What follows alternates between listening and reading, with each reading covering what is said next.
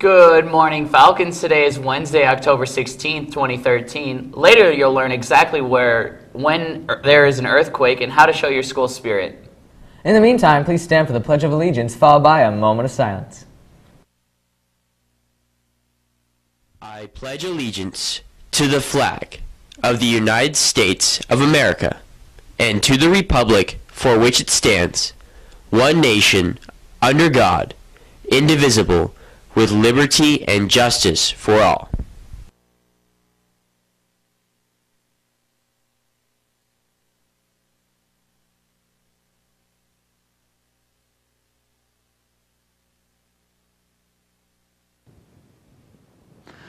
Over the weekend, Ben went to Silverado Showdown and got first place by a large margin. Wow, way to go, guys.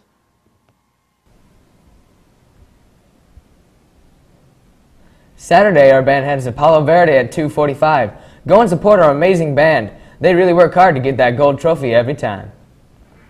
Want to show your school spirit? Then go ahead and wear pink. Help support breast cancer awareness by participating in Pinktober.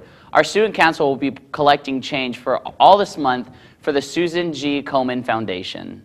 Creative Writing Club will hold its next meeting today in room 233 at 1:30. On Friday at 7 a.m., the University of Utah will be here to present to seniors and juniors. Did you know earthquakes happen all the time around the world? In fact, an earthquake occurred in the Philippines with a magnitude of 7.1. That happened 2 days ago. Oof. Earthquakes happen here too. A 3.7 magnitude earthquake was struck in August. We're even close enough to feel strong earthquakes in California. Here at Foothill, we want you to be safe. That's why we're participating in the Great Shake Out. This drill will be happening all around the world. So tomorrow, we will participate, but you first need to know what's going to happen. When an earthquake strikes, the ground literally shakes. It's important to remember when the ground shakes to follow 3 simple things. First, drop to the ground. That means whether you're listening to music, reapplying your latest coat of makeup, or just catching a few Z's, you need to drop to the ground. Next, take cover under a desk, table, or some other strong structure. It'll prevent you from getting hit by any falling debris. And oh my gosh, I didn't finish my second coat! No, your makeup won't matter if you are passed out. Next, hold on. Earthquakes can last as long as 2 minutes, so brace yourself as the earth moves beneath you. Normally, we would then evacuate the building and get to a safe area away from the building. Why? After earthquakes, the building may no longer be safe. It's important to get away from anything that could potentially fall. For this drill, we will not evacuate the building. Remember, drop, cover, and hold on. Now you are earthquake ready.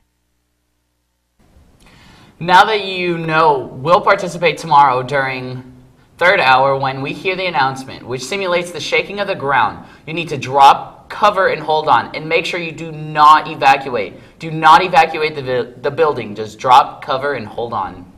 Tony and Ricky have the latest sports news, so stay tuned.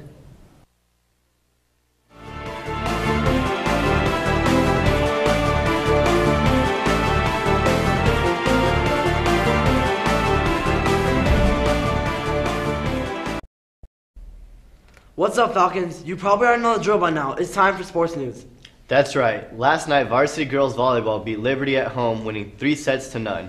Christina Beaver had 29 assists, and Karina Bush had 15 digs. Congratulations to the tennis doubles teams of Tyler Van Stone and Pepe Luz, and Tristan Hansel and Theodore Trebicki for advancing to the quarterfinals, which are taking place tomorrow. Today, boys soccer is heading up to Del Sol to face the Dragons on the road.